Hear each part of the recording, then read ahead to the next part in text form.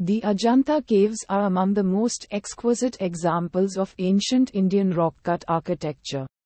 They were constructed between the 2nd century BC and the 6th century AD.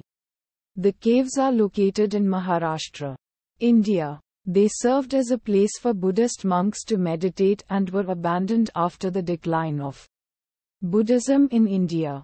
The Ajanta caves were rediscovered in the 19th century and were designated as a UNESCO World Heritage Site in 1983.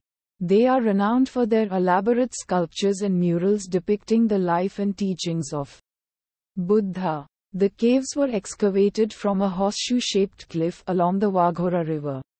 The interiors of the caves were decorated with frescoes depicting scenes from the Jatak tales and the life of Buddha. They also feature impressive sculptures of Buddha, Bodhisattva,